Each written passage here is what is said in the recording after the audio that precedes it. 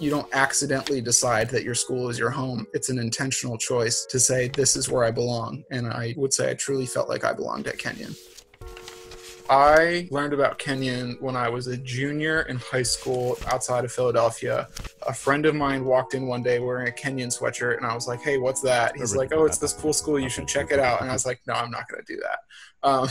So I didn't until I talked to my college counselor. He really pushed me to check out Kenyon.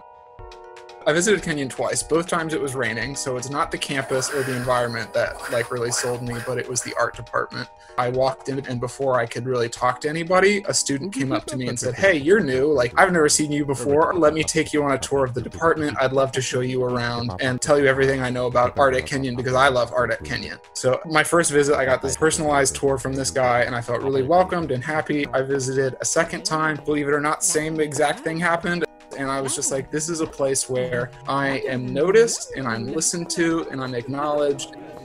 People at Kenyon are enthusiastic about what they're learning, and they want to tell you about what they're learning. They want to share all of this knowledge that they've accumulated and give it back to people and encourage others to come and experience what they've just experienced because they like it so much. That really comes across when you are sitting down to have a meal with other Kenyon students. I've never had such intelligent conversations anywhere else in the world. We'll talk about politics and social justice issues and civil rights issues and all of these things, having a bagel for breakfast. I loved being at Kenyon.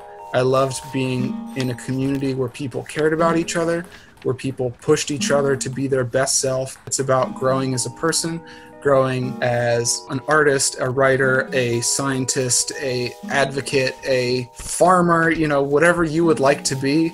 Kenyon will help you achieve that if you're willing to put in the work. It's that simple. And if you're driven, there's a home for you.